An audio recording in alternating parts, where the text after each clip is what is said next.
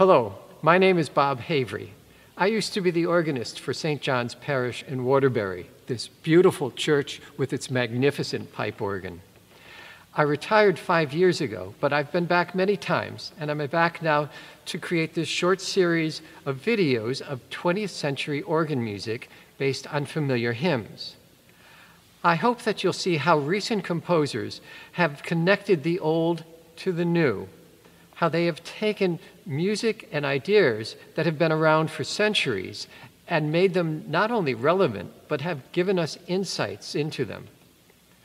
We'll start with some music by Paul Manz. Manz was a mid-20th century composer who lived in the Midwest.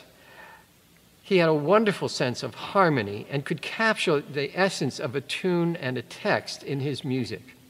Let's take a look at his setting for Be Thou My Vision. I think the Father Mike will like this one. It's as Irish as he is. The tune itself has a simple gracefulness and a soaring climax. A traditional harmonization of it would use simple sounding harmonies like these.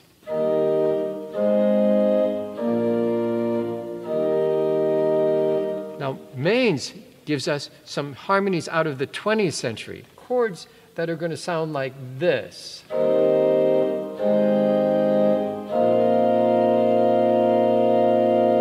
Okay.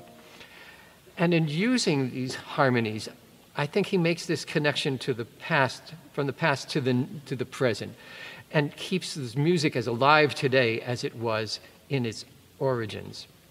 Now I'll play a simple harmonization of this tune, Be Thou My Vision, and then follow it immediately with Paul Manz's wonderful setting of the same tune.